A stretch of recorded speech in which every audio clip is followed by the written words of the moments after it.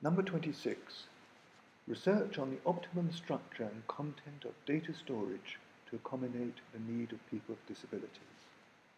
It all depends how data is stored and whether additional information is stored to help a disabled person, whether a whole overall system can be used.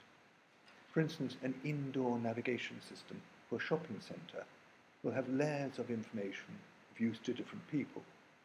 For instance, the fire brigade may be interested in how to navigate there under low vision conditions, but they want to know the position of fire hydrants, whereas a blind person may need a lot more accuracy because they want to know the position of, say, a post box, which may be inset in a wall. It's no good just saying it's inset in that wall. They need to know exactly where it is, otherwise if they miss it by a few centimetres, they've missed it. In the case of, for instance, a system at a railway station, you may have a system for everybody which gives you effectively a web-based system accessible on your mobile phone about what time the next train is and its destination.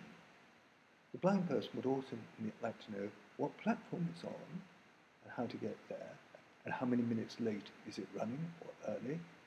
But also that data structure needs to be designed so it comes out sensibly without any adaptation in both speech as well as visually.